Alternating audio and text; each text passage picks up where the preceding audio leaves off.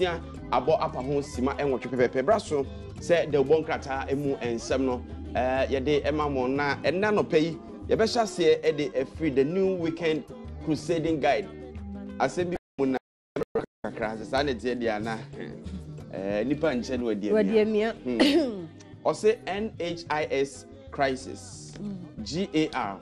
There is a Greater Accra Region House of Chiefs rescues Sylvester Mensah, offers beloved boss 10,000 for his upkeep.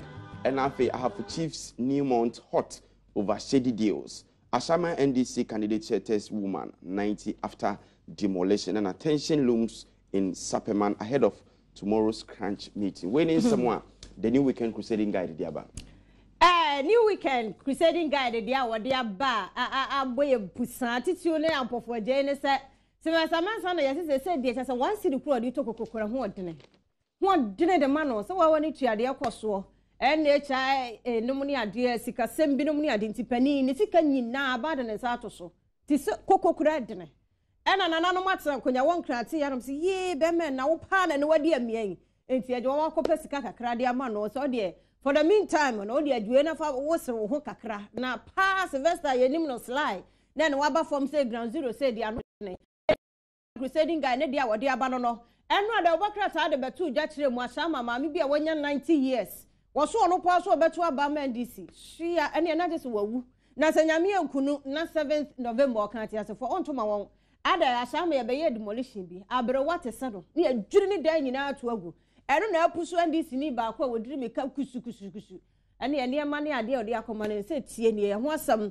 eno so ewa ha ene nsam afoforo bi aja weekend crusading guide na no pe wo mo ade aba ha fu chief ni Newmont nso wo mafo bi abu afu wo mo se na wo mo pre wo mo nko ade o na wo mo pre de betumi abo ama hafo empotem nso tumi atumpo ho asam de obokrata so ede aba yemfa the Ghanaian Times the obokrata no ento asoma me pacho wa dwintre bi ewo the bonkrata mu nsama hodo dwumadi ayedie ni nyina 1760 a universal short code nti ba bia wodi free ba bia me kire networks ahodo no emfa ho ode ode ana se wato ede amane 30 respect na wonu matew na yakenka wadwencha magana fo nyina atibi the Ghanaian Times ose man attempts to kill girl over sex and a national labor still go back to work. The strike is illegal.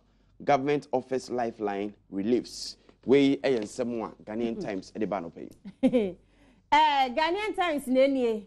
Na Ghanaian Times asama awo na ase siribi kakra. Ene abranti a wono ne mpona. Ewo ho na oba no be 3 months nie. Wo ma ne nkokon so nti be ma adwa.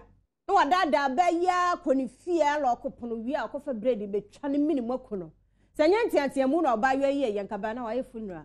Eho asam Ghanaian Times de bokrata yi ede aba ni nyina ne so oba ya kire na ya sekom etu ono so be yi na firi owieye so wantimi enku oba na sa ono so kwa akwahya ne ho akonfo hia na neighbors wo mo so mu se ku a timi ka sai ono so ya so no mu da ya resabia ya ye hwe no ne de enku ne ge na enku otwa no minimum no na oba emprahim na osenka ene eta mu ni ho ene ni ho ba wo hwe a oba no kra so wo yare na oba so wo ya wo adai wona nka yare nka obe so so sa oyare na se oyare according to paper no ba no so oyare ana make enye se yare se be ma no yare o ba oba no yare ana make se oba no oyare ama na yare so obu so no ono na me na make sure se ne wedie mu ti de ye no wo ka adai o so oyare na de na be so ne wedie mu ye ne ya e bia wa panya no amene affect no o so oyare still adai ana wa yare abosume miensa adai na so bitimi yare afi abantie na de na oye de nye justified de but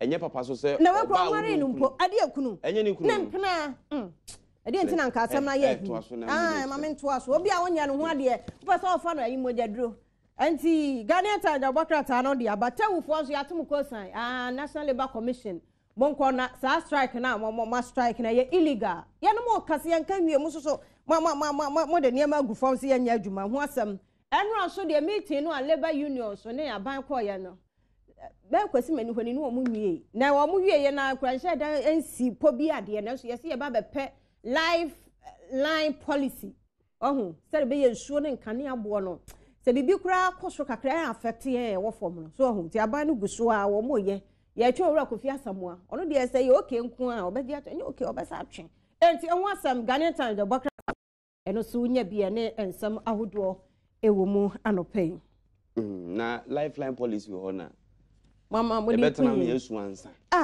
bere kanea no kura na ekume no kanea no ade a mo say 59.2 na say ho levi ba ye 10% na asa ba atache entu nim say levi no wo hwa de no wa me ya ntwen ye na wan fa nka ho preko so hu masa ano de o beto kanea 100 cedis be we na sister free so wo enyo na use you no atew me de na be sam me dwene ho so ti o metime ne ame mo fa che o de wanya sika to bi obi so nya sika kra na o de akwa to bi enye asem say omemu ade haye no eye no kredie yen kan okre wo ye obi ba be ye propaganda sisia besim kwada so bra ye bre nyina ye no kre yen pe no kre kan se ye me hu no kre na ngiri se bre no so beti because wo kan no kre se ya ye betumi a chechire obi na mo kan no kre no na wo dey purpose nti no abehuhu fitia bia na se ku ji sika no kra sika no bedi ho na se mo a ka ji sika no oya ni nyina ye no kredie na ba se wa anya na se wa disappointed ba se abo hye so de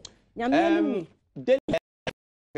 daily graphic okuni no ena yede toaso no se government labor make progress on price hikes. Ghana gas resume supply to VRA. Ena aseho osi phony reshuffle causes panic. Social media tricky source NMC ena cancer same way. Enra die the whole Ghana crocro da dwe mu na motimi aye omamu ni nyina eprofu.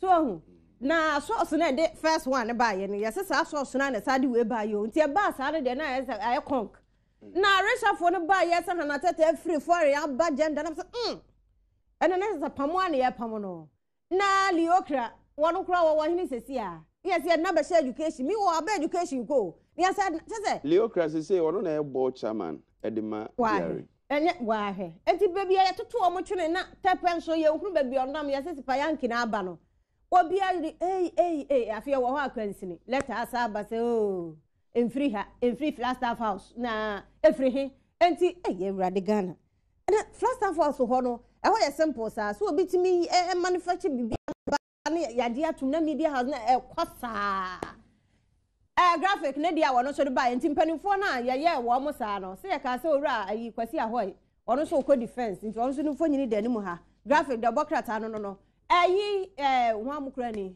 Ghana gas nyame adom omo ma supply nti dum so ne de se de nyame aye no this year ani mfi aka ye twetwe ne nyina mo yesu yesie no 2015 ba je se ya na bonani oho technical HB ni ade nti no e de be bonani a yesi nye dum so ne mum eyayi kakra nti Ghana gas aba omo be bo adwuma omo keka ho ai e no ho asem o si yesie dum so yesie ne fa anti ye besie ni nyina ofa na be adwuma sisi me fa he dia me fa he kokomlemle ha nyina tum ade kokomlemle fo dia me de ekwasi twum no mba adwa ye nya relocation generator na etwetwe mu tie mo wa se ofa ha ya betena ha o si yesie dum so yi se me ka sa no pe ya na e bi abonani ekwasi bedi ho ya okaka bedi me ho ya facha mo abema na me de ye nya relocation kura because fu ya topa na no ade o because afu asika nyina no ye de guafia pe so a ba now kameda no mada ba ni nyina e kodi za no Mr. But Muhammad. whoever brought reshuffle information, no? I will see a penetration.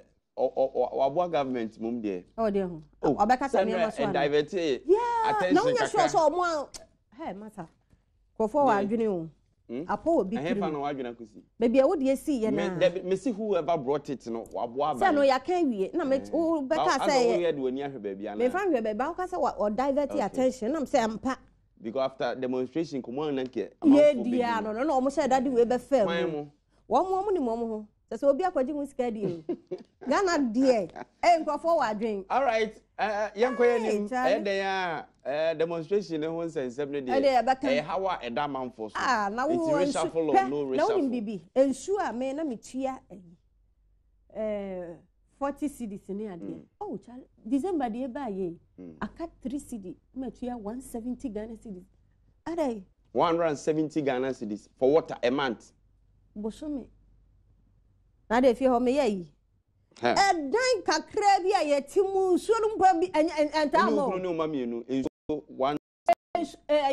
Soon grand time, but December crown and my papa. Hey, and you're my board, Jenny. Hey. They say ni tuya yo when fun was all year juma. Ni tuya ya now me tuya 40 seasons na me tuya 100 and a year. Difference wow there you get. Before bebre or trim bebre. Yeah, some. Penfone breast de mebre. Daily guide the Bokata no. Yemfa eno entwa so o se Mahama reshuffle courses stay. O man penis won ye reshuffle bi adi. I wonder. Man penis kwa so oni ha. Ono chele wo. Eno de nkanya mama. So man penis. Okay, so ye to oni ho kra na nsem si na chi no. Ampo. Aso okwa na ntie be ba na so onya we. Eso ya we. Na say ni. Wan kan enye ye. Killer cop arrested. Tabia donates projector to school. And a focal murder trial begins. Daily guide there or the bar and anope. Guide, wa guide ya the abasa ayi ora gogri afoko. What kind of foko this na kwese ayi suspended and I know ye. Suspended. Chairman afoko. Also still our national chairman. On one ten once you. Kra na so one ten once yet. I say ayi git. What the release oh, Chairman one. Oh, yeah, the okrom, yeah. Do me what? Suspension, dear.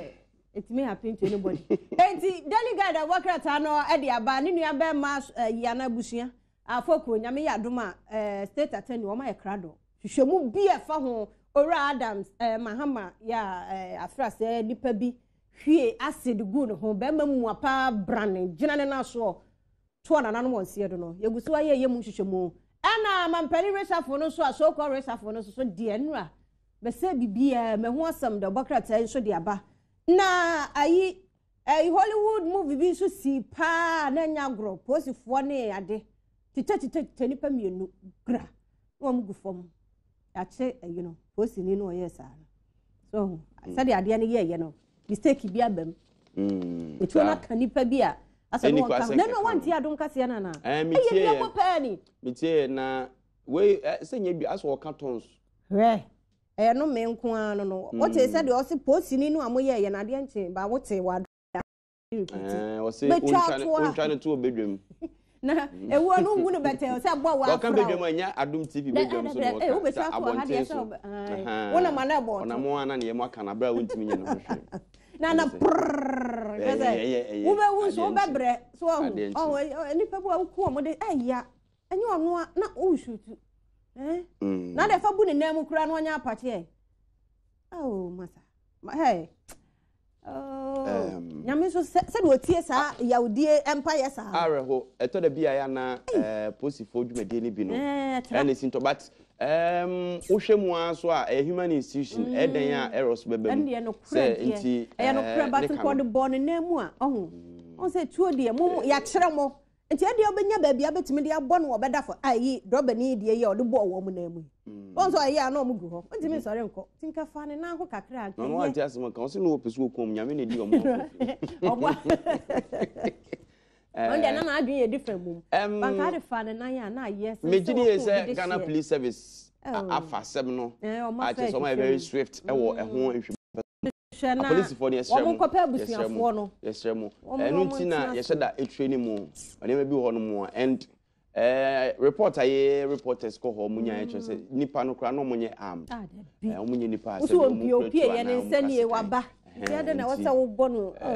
but ba ko na nkasa criminal na wo pede wo say so very dangerous yes so munya kumba ko na ba ko na aka no we na emfa no ho na e kan no na ya eno de adwuma de mo ye na de emfa no ho na e kan no na ya na mo kwa wi abusuafo ne mpo ma chewo na asam no mo de o ma no aka no de ano odene eni yen nipa no so aye habo criminals no yen so ye utwa kapa because nipa ni se o nipa boni ni ye ni se dwumadi a wo die nye ni ya che no de na hye ho ye kata ne so enti patafo di about to da bia wan hwe ya na se san we obi nka se mra de nya de pa but hu se nipa no nye ni papa so wo no mfa ni wa o de kwa kudu nua nti adan na utufo na mfa o ma mra no unyinu ma mra ni na wo je na hye wa han mu na wa pam o kire bi no na kwa kofa asem de aba yento aso Adom TV so na wo badwam dwumadi the General Telegraph and to aso de ma was new ministry appointments are hoax.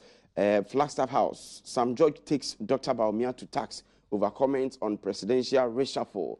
Police shoot 2 dead. Winning someone, the General Telegraph at the buy. General Telegraph DM said the one class and the bia the abadi different kakra Sam George. Dr. Mahmoud Bawumia no kasa sare safo na mampani de ba nya no ade no before enu ade so aye bi obi anim. Na kasa nya yi bia nya news. Sam George de wani ti oba ba ma mo ese sia na ni abrepe ni go pram ma se bedwa akonya no nti ode atoja kirem ti se Dr. Bawumia kasa ade na ne kane mampani kofo so ne resafo no ye na se minister so mo nya ade ne obo na na adodini na na ade edini fi atani ede ne ba fore no na se no nya ade na ehwo se ndo bokrata ni ne posifo akum nipa mienu eno so ho ase won de aba resafo no ho nsensem eno so ye de aba na ba ko ma me hwe Daily Telegraph wo mo de ba santemantam mu akuafo fertilizer no ho nsem no se de ye se ye be ba pa ye beteteto so do de apetepete no ba ye no so na nyine brom na ja yatimi anya bia die nti ho asam enso eno no na ko voter region so ayi nana maami a wono asom Gani oba pa ma wo no nsem de wabene mu yie pa wanyini be 80 years 86 wotini fia na no a wo mo aba betu ne ya de afi ho se fire service for metene fio enti we de maami no kwara nya ono na ekon wo manfo no na ekoma no se wonu ade a maami ya boa ye wo framantam ha ena ekon a mo foto atu ni enye nti ho asam so de bokrata de aba ene anopen Mamemfa enchia sonkwa no pay Emma the newest regional minister in town honorable John Alexander Akon. Former MC for Obuase, former deputy minister for Ashanti region, former deputy minister for gender, former deputy minister for chieftaincy and any oye regional minister Edema Ashanti region na nefi na minim said the yajiji na bija ni subrani say no be headmaster obi ba no kwa pension to no ano tinka we ni de na nke ye ku so wanyanye ade pension is wo anwi adwuma ne sa na pension ne je na na bi o ugidi so wie aje se be bochire ko na mi suma na pa aja na fi so mpene ho asem no antene ho asem ya ma regional minister ko pempia say dia ka asa na asa wo ya nyafunyafu you no go no ko dia ko hunu kakra no nya o me ya yi ho kwa Dr. Samuel Sapon so ba bia obi ano pe ya chia no ndo be Dr. One na na nsen ya ko state housing company him say under 6 months Ministry of Works and Housing omo appraiser ni ade no he was the best general manager anya menwanwa papa ndo obo adwuma na ide kwa state house dan na nkasa uhu no from beginning no na le okwa adwuma de bi ye o de bi so nye Dr. Sapon ye adwuma enti se de tie bia no ehia so oginam so ahu ti 2016 mama no nkwasa na adwuma de obebo o ye campaign Dr. One. All right, Dr. Sapon ya chawa no pay and am Miami Kromo MP. Meto nkache papa. Na honorable Kojo Abuasu Mohammed onu so ya ban krache pani on so ache. Na Afram Plains DC na no we share no match the day manager no e wan week ase. Menkai ni din but o say o share Adom TV papa ya dana ya won hwe kunkum bagians emfanka ho na say o hwe Adom TV dia obehwe Dr. Sapon ya o hwe kakra akru kunkum oban Dr. kunkum the new statesman or say Ghana's economy faces further doom IMF predicts IMF for you so kunfudumfu ase mudi nkuto do mpompo ye da nhunu mu gina bere papa na ye ade chenye Kosi. KMA chief executive denies allegation of 4.4 million chop. Consumers being charged 75% more for electricity instead of URC's 59.2. And a park raises concern about mode of distributing leap cash. UK warns Ghana over Gitmo terrorists. Winning someone, the new statesman. Statesman, dear, na Gitmo ne a one sense me. US for ya, one do ombre, you know, almost at your warning. What's a fine, almost much you yesterday. I wear UK for US for UK, yes. And the UK for no. 2 or 4. Some me and try to so. Yesterday. Mammy and fun say ya come home. It's a one somebody the worker said ya balipun so I nenchemuno ebi want to omo ho ase quiet channel no money ade no see ya bem ade no hia bubro for mo munya ebi mo kire omo pa ba to omo nya benefit Ghana ya economy no so IMF they said omo dia bahwim omo say omo predator modum enya sare ne mompa ye enya nyame ayi a kire obi ne de ne se yebetimi atwam no nti be bompa ye asia no kwan wo Yesu di mu kasa amen enti de na nyame ayi a kire obi enya ayi economy no na economy no aje se nyame yi kire o se bo aye de ansa no pie ne de nyame na mo bi so ade pie na no aba ne de be bompa ye na atwam say no de wa predator so ahu prediction so de say papa de etimi sustain ne nya papa de etimi twam ti ho asem new statement de bokrata yi enso de aba my info we no enwie preko chronicle we dey me boss tell or say it's official mining giants Adom Galamsey and